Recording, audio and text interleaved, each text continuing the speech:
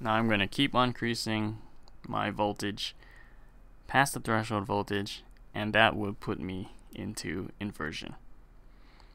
So in this case, I have so much positive charge at the metal interface. I'm repelling away all the holes from the semiconductor surface.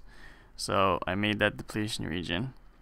And I'm not only pushing away all those holes, but I'm starting to attract free electrons that were in the p-type semiconductor. Remember, although it's p-type, there's still some some electrons there. It's just much less than the amount of holes. But I'm building up those free electrons right at that interface here.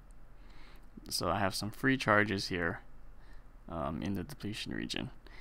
And right at this surface, this free minority carrier concentration is greater than my doping concentration, my acceptor doping concentration. And that's inversion. It's exactly the opposite of what I had in equilibrium.